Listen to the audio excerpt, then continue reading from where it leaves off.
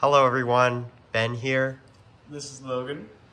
So we got the world's robot with us and wanted to make a quick explanation video. This robot had some cool features and hopefully you all can potentially learn from it, make it better than us for future games. So first of all, with the drivetrain, 8 wheels is really nice, and the idea behind this actually is that with 4 wheels you really sink in the tiles a lot. And so 8, by spreading out that load more, you're less sunk in, because the more sunk in you are into the tiles, it's like you're driving uphill all game. And actually, to make this work, we ran 450 on 3.25, and that is very close to the shaft. So we got these very thin spacers off of McMaster car, which allow it to work, which is nice. The other thing is these barrier ramps were very nice, so you can go over the barrier from the front just because the sleds, when they hit, it pops up, which was really cool. But you didn't really drive over discs unless you were against the wall. Moving on, intake's pretty standard, floating so we could pick up the discs. The little wheels on the outside kind of helped funnel discs in. They would move up to here into the shooter. So with the flywheel itself, where we ran 1-to-1 with a laser cut cartridge, which was nice. This is actually packed full of shaft collars. It's 1 pound total, so it has very nice spin. And we used wheels as our indexer. And a lot of people ask, how did you make that work without a pressure hood? And so just by having a less steep flywheel angle and 4 of the wheels, it just had more grip and worked, which is nice, just a simpler solution. There's actually a ratchet for the indexer wheels, so when we spin the intake forward, we're able to do that, but then backwards, it actually engages and indexes. Up here we have the angle changer, and this was pretty cool. So we had a flat arc for autonomous, then when we move it up, we could have a steep and then a middle, just because this little latch went over center. Moving on, end game, all of them being low below the field wall was nice for avoiding DQs. This little latch was very nice as well. This actually was first on the 4082B Snailbot. This is their hook, thanks to Eric for the CAD file, and we just beefed it up more. So just for extra safety. And then it launched very well just when you would release this. There it goes. So also low-down license plates, they were cool. So from the world stream above, you could kind of see them. And just having the pins to quick swap them is very nice as well. Moving on, we got wedges back here. These were crazy.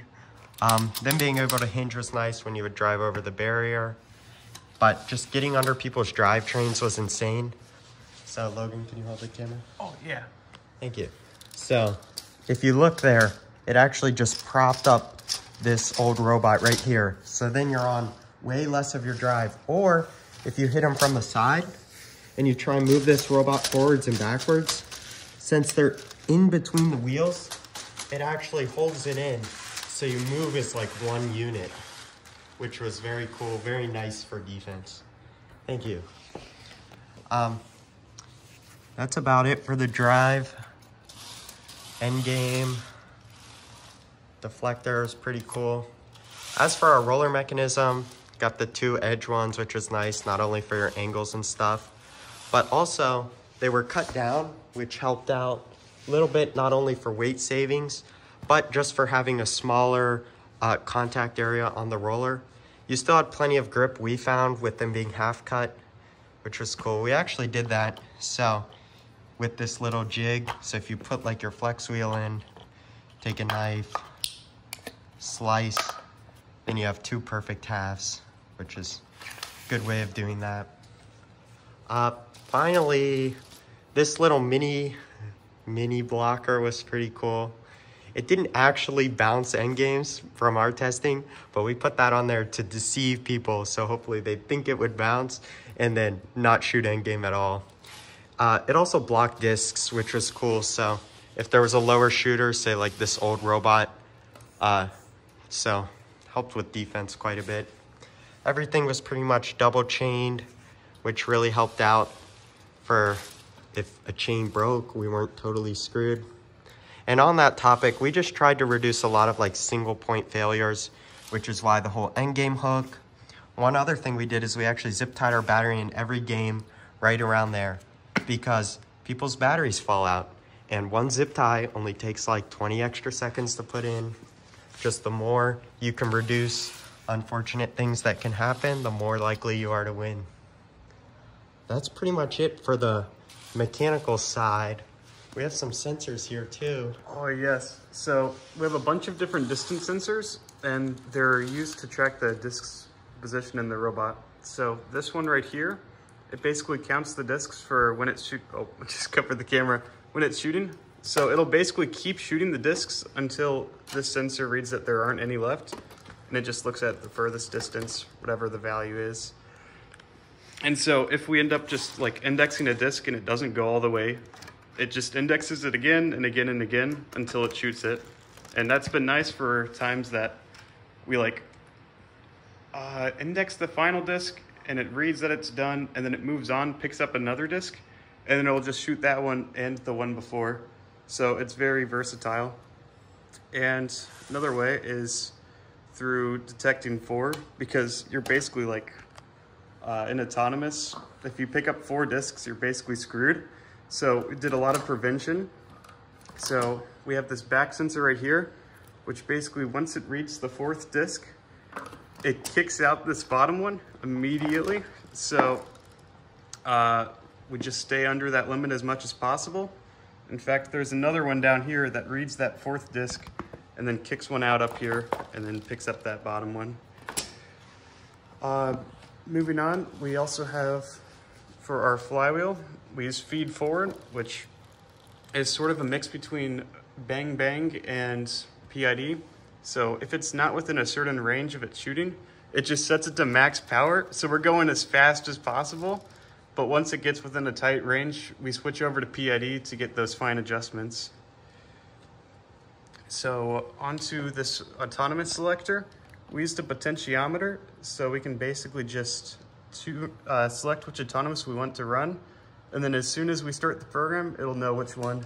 And this is real nice for, what's it called? For the timed runs. So if I move over to number 5, Ben, would you like to start the program? Sure. So actually, like you were saying, the timed run on the controller, we don't even need a comp switch. And so we can go ahead and start running. Oh wait, I pressed the wrong button. You can go ahead and run that and just like test your autons. There it goes, shooting Logan. So that was pretty cool. And just for the sake of this video, we have it displaying up here, so we know for sure that it's running slot number 5. And that's about it for programming. Just to add on, I actually forgot about the match loader. So this is pretty cool. Drive right up, slide in, so we can rapid fire. Very nice for skills. Otherwise, that's about it. Oh, I just forgot one big thing. Sorry. Go for it. Oh, that is a big thing. Yep. So we've been showing the robot right now completely without tracking wheels. And we actually run 0 tracking for match play, but for skills autonomous, we bring these on. And so we screw joint these onto the robot so we can get the full force of odometry. And there's a slot right there to put them in between. Yeah, and that was actually really nice so Logan could do cool stuff during programming. But during matches, we could go over the barriers without getting stuck. They wouldn't like drop down and get stuck. Also, since this just weighs a pound, robot's a little bit lighter, a little bit better acceleration for matches. So more like relative PID movements were fine for matches, but when you got a full minute, we don't mess around. Yeah. One other thing actually that reminded me of is discs could slide out of the robot, which was nice. So if you jumped over the barrier and those discs are there, then you keep driving and they slide out. Same thing actually if there's a roller and a disc in front of it. Oh no, I got tangled in the string. We hate string. Anyway, it comes back And it can just slide in and you can do the roller just fine, which was nice as well. So that's about it. If you guys have any questions, feel free to ask in the comments below. Do you have anything else to add, Logan? I think that's it. All right, thank you guys. And best of luck in the next season. Oh, one final thing we forgot. Actually, if you look all over the robot, we have these little black lines and they're everywhere. You can see on all the screws. And these actually let us know at a glance if something got loose or not. So just by drawing that little line. So for example, the marks line up right now. We know that screw is tight. If we're to get a little bit loose, now they don't line up, we know, oh, gotta tighten that screw. And there we go.